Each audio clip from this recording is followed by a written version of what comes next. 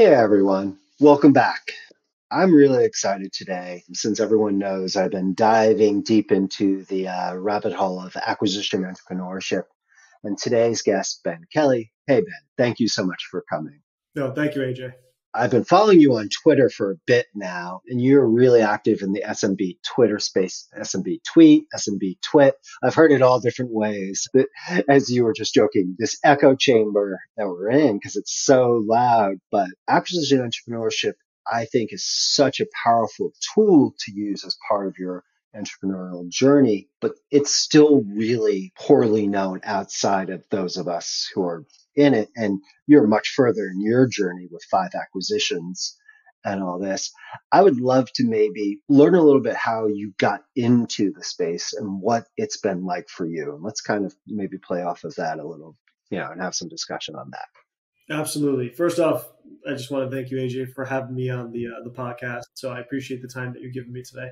Where it really started for me was as soon as I graduated from college, I commissioned as an Army officer. And so I went and spent 6 years as an intel officer and got to do some really interesting stuff all around the world. And it kind of set the tone for me. I had a lot of independence. Even though I was in the Army, it was a very structured group, the missions and the tasks I was given gave a lot of independence to it. As soon as I got out of active duty, I went to go work for JP Morgan in their private bank. And so I was managing high net worth individuals in their wealth.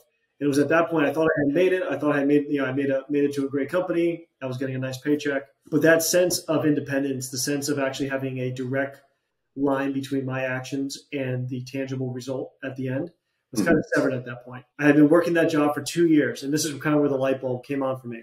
So I'm working that job for 2 years, and I'm thinking like, look, I'm at the pinnacle of wealth. I'm a banker, right? This is where everyone wants to be a banker. And then I realized one day as I'm talking with our clients that I had like a couple calls that day in a lunch meeting. And at the end of it, just hit me like a ton of bricks. The clients I'm serving have 100 times more wealth than I do. And all of them are business owners. I'm serving them because they're the ones who have the wealth, and they created this wealth through owning a plumbing business, owning a manufacturing business. And it just hit me like, man, they're doing the thing that is the top of the food chain, not me. And so it just kind of hit me that real wealth was created through assets, and having an asset that produced a tangible product that helped people, and through that building wealth. And so at that point, I decided to jump ship at JP Morgan, and I did my first acquisition into a SaaS company. The way that I did this first deal was I didn't have too much funds back then. There was an idea of consulting for equity, right? So I came in on board and said, hey, look, I will help you raise money because that's what I knew how to do well, being from the bank. I know investors, I know how to talk with them. I can raise money, and I can help you build a team. And my partner said, great, and he'll focus just on the tech aspect of the software company. So we did our thing, and we grew that company from just the two of us now to over 25 people. And I was able to do that first deal just completely as a novice, getting in, get my feet wet. It was a grind. Obviously, it was a small company. It was a startup. Really, at that point, even though they had a few customers, it was really very small. And then we grew it to where it is today. So that's how I got my first deal, which was kind of a consulting for equity deal. And then that formed into doing the remaining acquisitions after that. Before, because I want to then get into those others, but first, while I understand, you were seeing the business owners as this, oh, you know what, maybe that's the real pinnacle of success as, you were looking at it. But like, how did you know that you could do a deal? And then two, in different business groups, I've seen people discuss that as a route into ownership, but that's not usually the beginner process. It's definitely, that's considered to be a little bit more of deal structure usually, or at least the process, because it's more conversation, there's more risk and et cetera in that. So what did you use that helped you actually say, oh, I could do this, and here are the ways I'm going to try and approach this person once you found that company? That's a great point, AJ. You're right. That type of arrangement, the consulting for equity model, is not necessarily usually anyone's first deal that they do. Yeah. And so it's usually someone who's done multiple deals and has proven that they can help companies and that they use that. So the only reason why I was able to do something like that and have the knowledge of that is something that actually can be done was my father-in-law. He's been on Wall Street now for a few years, but he was a Wall Street banker for 30 years and has done I mean, hundreds of deals in his lifetime. And at the time, that was the main thing that he would do is he would come on board. Someone needed to raise money. Someone needed to get connected with a specific group in order to increase revenue or sales. And he'd be the guy, the middleman, who made it happen. And every time that he would do something like that, he would always take a piece of the company, right? For doing that service. He would take a fee. And if you were willing to give him a nice slice, he would lower the fee for the upside. So I can do this multiple times. I see. And so he was kind of the impetus for me being like, you know what? I can help him because I know how to raise money. I know how to have discussions, financial discussions with high net worth individuals. So let me try to do that. And so that was the reason why I was able to do that in my first deal, where typically you're right. That's not something that someone would try to do. Okay, cool. It just because it's like, wait, you start with a difficulty of 10 instead of, I mean, it's difficult. The whole process anyway of an acquisition is, difficult. But yes, you had sort of a framework Yes. to follow. Okay, cool. So you do this. Your other acquisitions, was this after? Was this during? Sort of where did you decide to make it a repeat process here? Yeah. So after I did that first consulting for equity deal, like I said before, in the beginning, it was a very small company. So it was very much a grind in the beginning. There wasn't even any money being made. As soon as we started to make money, started to grow the company, I realized, okay, what just happened now is bearing fruit. And this is something where it opened my horizon. I was not a software guy at all. I had no background in it, not a tech guy at all, but yet I grew a software company, right? And so it kind of opened up another thought that I don't have to be an expert in the company that I end up acquiring, as long as I know how to do a few things, right? I know how to build a team. I know how to make sure that I find people who do have the skills that are necessary to grow that company or do the service. And then also that I know how to overall grow revenue, right? I know how to find where that market is, how to make partnerships, how to make it so that that company's going to grow. If I can figure those things out, then it doesn't really matter the industry.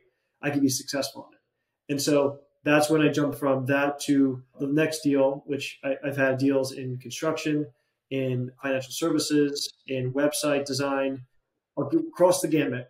And it's because I'm not an expert at any one of those things, but it's just because I was able to put a team together that could actually grow a company like that. Okay, cool. I'm taking us away from sort of the arc of your story, but it is kind of fascinating. One of the things that I've been learning from kind of diving through, one of the powerful things to do in your search is to develop a scoring process around different things, around different opportunities, and sort of iterate multiple times because there's so much garbage. When you look at opportunities, it's just good ones are such the rare situation. Because you've jumped so much in different industries, is it more of a financial profile? Is it a relationship profile? What is sort of leading that for your search? That's a great question. So most of the time, it is going to be the financial profile. Okay. Because if it has a healthy financial profile and shows a lot of upside, depending on the industry or depending on the product that it's selling, then everything else can follow, right? The other parts are normally easier to fill in than if it did not have the financial aspect, but it may have had, maybe it's a good connection, or I know the seller and we're able to make a great deal, but the company's not the healthiest. And now I have to figure out how do you do a turnaround instead, which is a whole different strategy than what I'm currently implementing. So to answer your question, the financial aspect is usually when I'm making a scorecard for a business. Okay. And I teach, and when I help others do the same, yeah, there's a way in which I can kind of do a snapshot and say, okay, is this worth my time or not? Okay, good. Why don't we jump to that? Because one of the things I found really interesting in looking at there are in the space, there's a couple of what I would like to call some of the more early ones, like the Walker Dable Acquisition Lab, Jeremy Harbour, at least for more of a European, even though he is expanding into the US bit. Acquired it. There's a couple of others that have other programs and boot camps, and the space is growing for how to do this. One of the things I found interesting when following your Twitter was you've developed your own group, Acquisitions Aces. Is that correct? Acquisition Ace? Yeah, acquisition. Yes. Let's talk about what you're trying to do with this, and then sort of where should someone be in their thought process when they look at your program? Yeah, no, I appreciate you bringing that up. So Acquisition Ace is for the individual who is probably in their late 20s, early 30s, all the way up into their mid 40s. So they have some type of experience working for a company or a corporate atmosphere where they have some level of responsibility, where they're managing teams, or they are not, entry level, right? So that they've now taken the next step. And so it's for someone who has gone kind of like myself. I entered JP Morgan thinking this was going to be it. And I realized very soon afterward that no, it's not. This is not what I want to do. And so it's for that person who's kind of like thought they got to where they wanted to be, but then realized at the last second, you know what? If this is all there is to life, then I don't know what there is. So it's for those people that are willing to take that leap of faith away from that corp. And most, I would say probably more than half of the people that are joining keep their W-2 until they get their deal done. So this is something you can Okay. 100% do as an employee working 9 to 5. There's still plenty of time for you to go through the process of acquiring the business. And so the typical profile, like I said, is a guy 30 to 45 years old who wants to be an entrepreneur and wants to go through the path of least resistance. And we can get into why I think that is acquiring a business as opposed to starting a business. Yeah. Yeah. Well, I find that interesting because that is a really good and I think underserved market, because traditionally it was the MBA search funder. Yeah. Where you get the backing, you go spend 1 to 2 years off into the desert, and hopefully you find something and your investors then have first rights and all that fun stuff.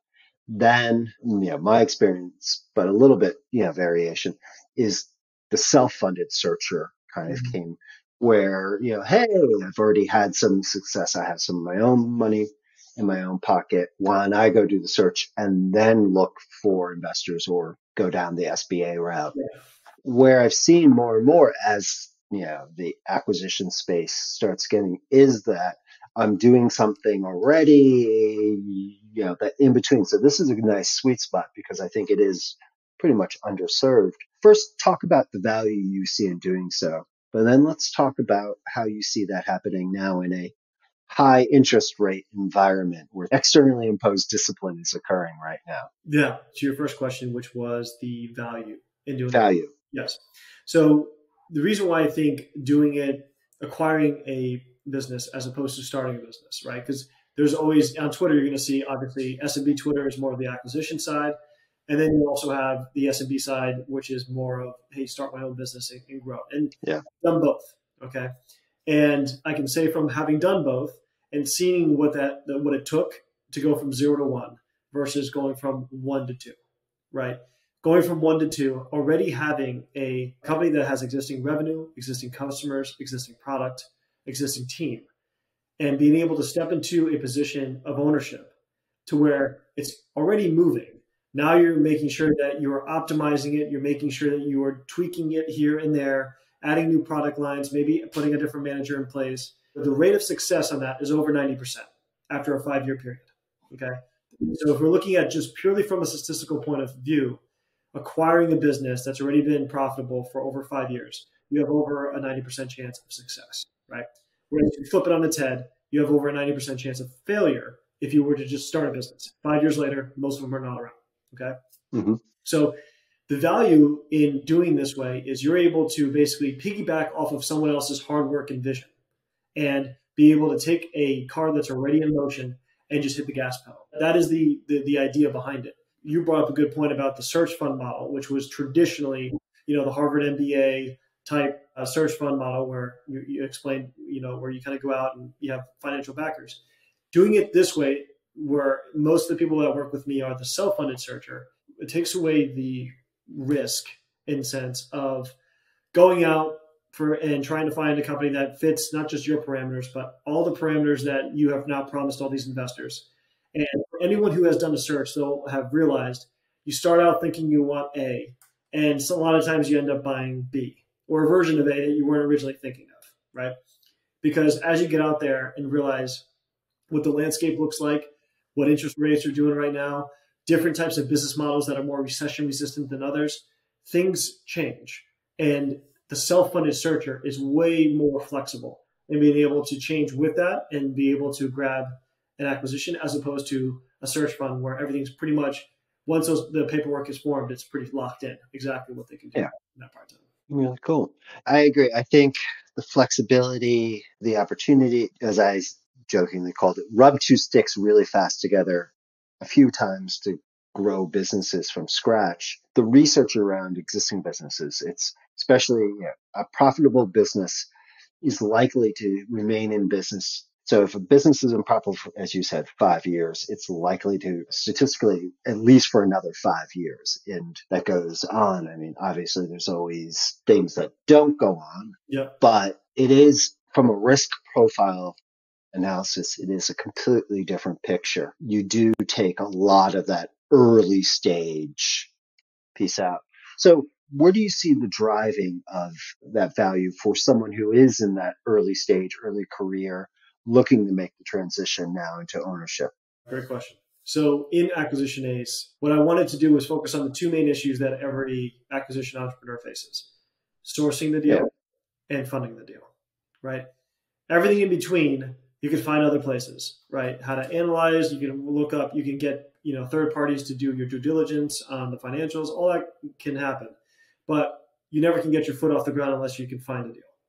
And as you Sure. mentioned before, you're going online, if you're going on Biz Buy Sell or with Kumo or any of these other online brokerage or listing sites, while there are deals to be had, they're far and few between, right? And a lot of times by the time they're on that site, they've already been shopped around a little bit, nothing happened, and so now they're putting them on the site. And so what I wanted to do is, okay, inside acquisition A's, I'm going to help them with the sourcing side, and then I'm going to help them with the funding side. And so what we do is we have, in the last year, I've developed off-market sourcing as a separate service that I offer acquisition entrepreneurs. So I've been offering this for about a couple months now and helping people how to find off-market deals.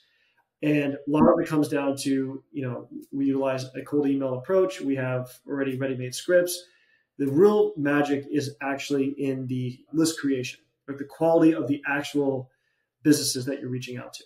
And so we figured out how to do that in a way where we're not buying lists, we're not going on any kind of site and doing that. We actually have a full-time business analyst who's all day long going through public records to be able to find these businesses at the right size and location that we want them. Mm-hmm. So we're able to, for everyone who comes on in, they get access to this service where it is now helping them get off market deals. Those it generates warm responses from the sellers that are interested. And at that point, we're then teaching them how to build rapport. How do you put them on to the next step? How do you then start getting financials?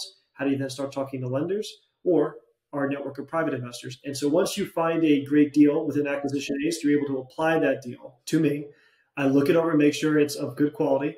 And if it is, then there's a couple different routes we can do to help you fund it. We have over 250 access to an investor list of over 250 accredited investors who want to invest in SMBs.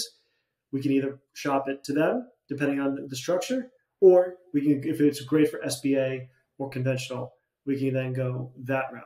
And so I wanted to solve those two major issues because those are all the questions I would receive on Twitter when someone's going through a search. It's always about how are you finding these deals, and hey, do you know of any investors who might be interested in this deal with me? Right. So that's what I wanted to solve. No, I think finding the right deal is really interesting, and there are different approaches, and it is very much a McDonald's versus Burger King type, or better yet, the Microsoft versus Apple approach, even though that's no longer as dominant. But like, there's very, very structured opinions around each one. But then when it comes to financing, and this is, well, though, two things have happened. One, I have been hearing, just the tightness in the lending practices. Some very large SBA banks that do SBA loans are starting to say that they're starting unofficially to push for more equity, more seller financing. They're looking for even a higher debt to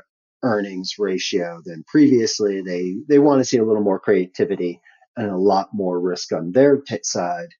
But then also with the new rules that I'm not sure if they're coming out next month or whatever, Yeah. but the rollover capital capability, along with non-financial or non-traditional financial partners being able to do SBA-backed loans, is going to get interesting. So I am seeing the importance of being able to find experienced both relationships with banks, but then also be with potential investors in the space, because it is a pretty interesting investment class that's different from a lot of others. It's not private equity, but it's definitely not the traditional VC. What are you seeing as sort of the changing environment now that you have the people, you have some banking, have potential investors. How are you seeing this changing now with what's going on with the rising investment rates and sort of the tighter credit environment?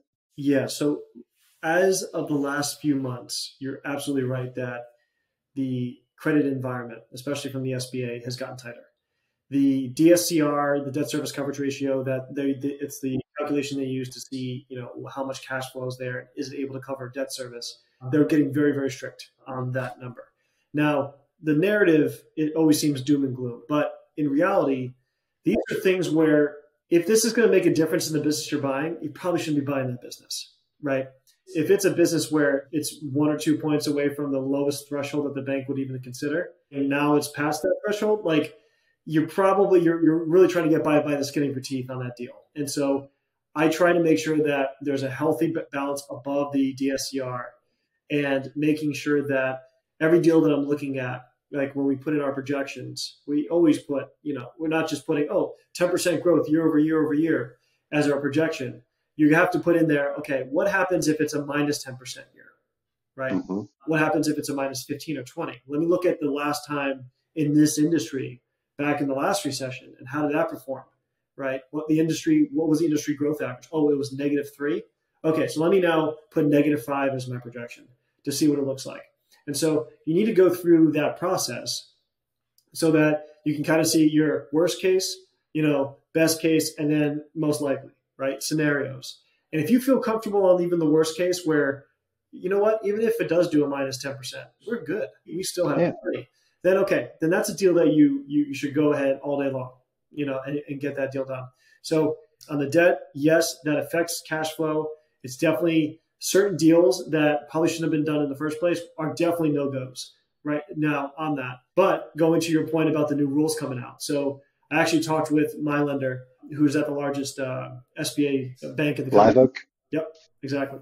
With them, they still have not gotten the exact rules about how it's going to look. Now, so if you guys are listening to this podcast anytime soon, if you were to call a SBA lender, until it changes, they won't be able to actually give you any more information on that.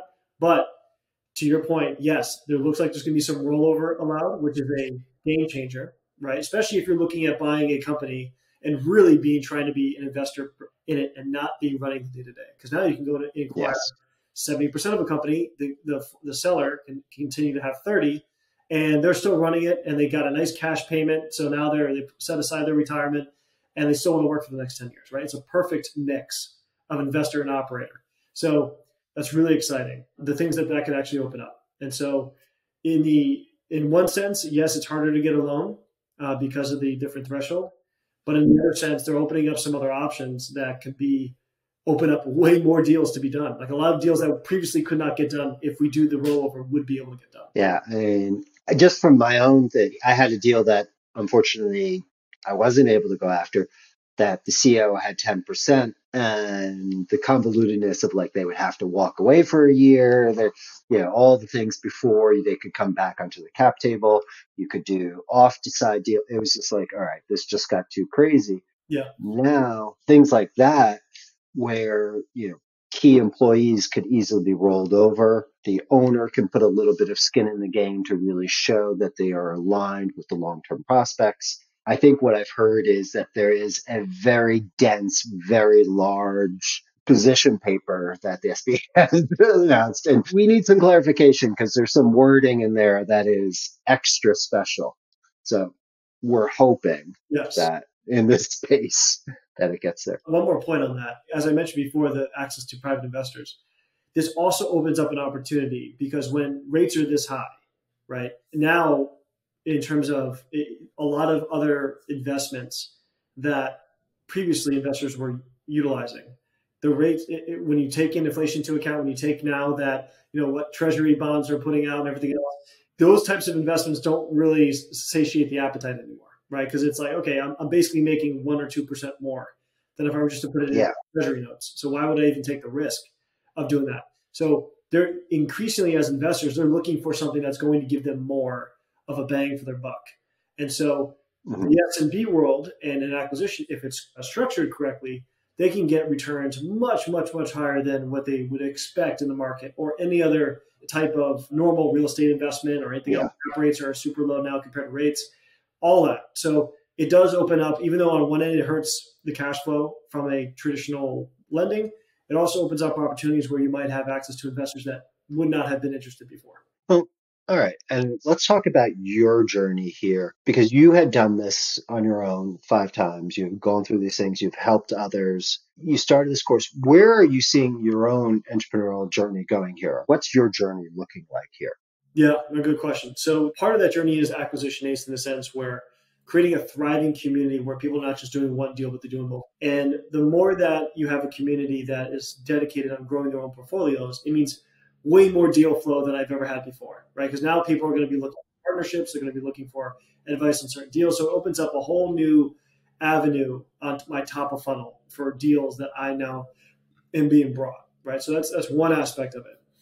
The second aspect that in terms of where I see this going is I'm now, whereas my last 5 acquisitions are all different industries spread out, I'm now looking to actually focus in on a particular industry, right? So now trying to go for multiple acquisitions in the same space, consolidate, and then look for a much larger exit after 3 to 5 to 10 years, depending on the time horizon and what's happening in the economy. So that's kind of been my shift from look for be agnostic and look for a great deal to now, okay, I like the deals, but I'm focusing on now where this is going to be in 5 years and make it the best product ever to sell. Right. So it's kind of Yeah. a little shift in focus on that. No, I like that because in a sense, just like you would business, you would optimize it. In seeing this, there's so much value into the private equity. You have this programmatic acquisition thing where there is this sort of expertise being developed around the process. And as an individual doing this, it is so ad hoc at times and so conflicting the information that trying to find a nice consistency and a nice guidance is pretty tough out there. All right. A lot of times when I talk with entrepreneurs, there's a very flow between how they describe the company and how they're talking about themselves. What I find very interesting is that's not what I'm hearing so much from you because you have done all these different things. You seem to have a nice breakdown. But as you're looking to one, increase the amount of acquisitions, increase the opportunities through acquisition aces, do you look at how you're defining your own success as an entrepreneur? Like, what does it mean? Not like, oh, well, I'm going to grow. Yeah, because you said, I want to grow it. Yeah, create this great opportunity. But where are you defining your success as an entrepreneur? Yeah, wow, that's a good question. The success in the space is not tied to a number. It's not tied so a number of acquisitions or the number in profit, right? It's really tied to more background on me. So I'm married. I have 3 kids. I just had my third child, and Congratulations. about 6 weeks. No sleep for you. Yeah, exactly. No sleep for me. Where I see the means to the end is being able to be in a position where I'm able to do when it comes to spend time with my family, pouring into my kids, being able to focus on their skills, being on focus on their dreams, and be as much of an enabler as I can to help them achieve those things. That's the means to the end that I'm trying to get to. And I'm already well on that path where I'm able, I work from home. This is where I'm doing this episode right here with you and getting more and more control of my time. Because at the end of the day, time's the thing that no matter how much money you have, you can't buy more, right? And so for me, that's what I'm trying to optimize for is my time and the time that I am spent away from my family.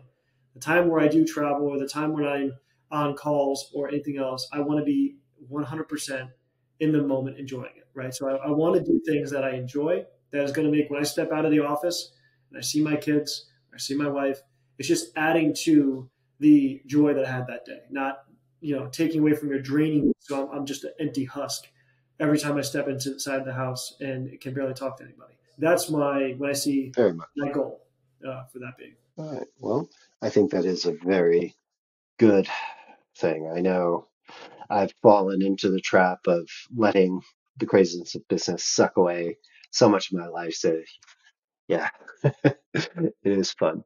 You talked about where in their journey someone should be, that early career looking to this. What type of questions should they be thinking about to really get the most from looking into acquisitions ACE as a potential thing? What are the things that people should be thinking about as they evaluate acquisition ACEs, the assistance to help them? Yeah. So what I want everyone who's considering joining Acquisition Ace, I want them to be the one question I want them to ask themselves is, are you ready to do this? Because the second that you get into the community, you're going to be pushed to do it. And you're putting obviously to join, there's a cost to it. Now you're in and there's a cost to acquiring a business, right? It's either your own Yeah, capital, you're raising that capital, you're spending time and effort. So we don't want people to join who just want to get in there, mosey around, and never do a deal, right? Everyone is going to get better. Iron sharpens iron in the fact that we're presenting our deals to one another, we're poking holes in them, we're trying to make them better. And so if you're not ready or you're just kind of like, you know what, I don't know if this is for me, it sounds kind of cool, but yeah, maybe in a couple of years, then that's fine. Now, this is not for everybody. And I'm sure you, AJ, can tell people you've been on this journey yourself that not everybody is meant to acquire a business, right? It's true. work. There is risk involved, and it's not something where sometimes you can turn it off at night, right? Whereas with the W, you can, like you're off of work, you're off of work. Whereas if you own a business, you're really never off. Now you can make it so that you can get away from it as much as possible, but still at the end of the day, you're responsible for that business. And so we want people who are ready to take that next step, who are ready to day one, jump on in, absorb the material, ask questions, get out there and start doing calls and having meetings. And so that would be the number one thing like I want you to have the right mindset. And second thing is be able to be open-minded to what that ideal acquisition might be. Because you might think that, okay, I'm going to acquire a HVAC company. That's exactly what I want. I know it's a perfect company to get, and you can't convince me otherwise. And then you come on in, you start to listen to other people's deals, their journeys, and you start to realize, oh wait, actually, a really maybe it's a landscaping company, maybe it's a pest control company, Yeah. whatever. That's so I want them to have an open mind because a lot of times my clients come to me saying they want A, and they end up getting something different than A. I completely agree. I know I had one for the first almost year, very focused thesis. And what I found was the valuations were just so out of proportion to where the profits were that then all of a sudden I was just started randomly looking and like, hey, it's really funny. Landscaping, HVAC, home services, while still having their own issues, just a whole different type of valuation thing. So the question you really have to put yourself to is the why. And I think that's a good approach that you're pushing your potential members to really get into that. So, Beth, what's the best way first that someone could get a good feel for, what you're talking about and how you're going about sort of creating value? Where should they go learn more about you? Yeah, absolutely. So as you guys have AJ's mentioned multiple times, I'm pretty active on Twitter, and so my handle on Twitter is at Ben Kelly one spelled out, ONE. Hmm. On there, I post threads almost daily about acquisitions. Yes, some And great stuff. yeah, no, it's kind of like just a brain dump for me. I'm also going to be putting more content now on YouTube as well as Instagram, Hmm. just so that I can start to broaden the audience. S&P Twitter is amazing. You got amazing people on there, but I guess I mentioned to AJ before we jumped on, it's very much an echo chamber, and so many people outside of this have no idea that this is even a strategy. Hmm. And in those Yes. other platforms, I found just by saying something that is common knowledge on S&P Twitter blows people's minds, and they're like, "There's no way." And I'm like, "Oh yes, there is a way, and this is Yes. how it works." So yeah, if you want to check me out there, you'll see links to some of the like my newsletter and everything else from Twitter, so you'll be able to find that. Yeah, and just quickly to even just dive onto what's sort of the type of businesses to look at, how to create a system around it. I liked one where he was really talking about sort of the value prop, which was the buy the business, systemize operation, and scale. Kind of really good stuff to kind of do that. And where can they go find more about acquisition aces? Yeah, absolutely. So if you want to find out about Acquisition Ace, if you're on Twitter or Instagram, it's at Ben Kelly one, and you can just do a direct Yeah. message, DM me, and say, "Hey, I'm interested in finding out more." We'll jump on a call because again, we don't just take everybody in. We want someone who's serious and they're ready to get going, and so we'll just have a call. We'll make sure we're a great fit, and if we are, then we'll hit it off to the races. So that's how you can find it. Oh, cool. Hey, Ben, thank you so much for coming on the show. I really appreciate it. This has been a lot of fun. Thanks, AJ, and I thank you for inviting me on. I had a blast, and looking forward to doing it again. Cool. We'll make sure we put everything in the show notes. We have this out. We will tweet this out, everything. Look, I think if you're interested and you're thinking about where you should bring sort of, if this search is something, go check out Ben's Twitter, go find out, maybe go have a conversation with him because I do think it's a very interesting approach. And if you're looking for more of that personal sort of group and sort of hands-on experience, this is something that I think would be well worth it. So everyone, thank you again for listening to today's episode. Please, if you enjoyed the show, if you find it interesting in any way, please just forward it to someone who you think also would find it interesting and tell them to subscribe because the more subscribers we get, the more cool entrepreneurs like Ben I can have come on the show because they get a kick out of talking so you guys can hear from them. And that's why we do this, just so we can find ways we can all learn together. So, hey, thank you again, and I'll talk with everyone soon.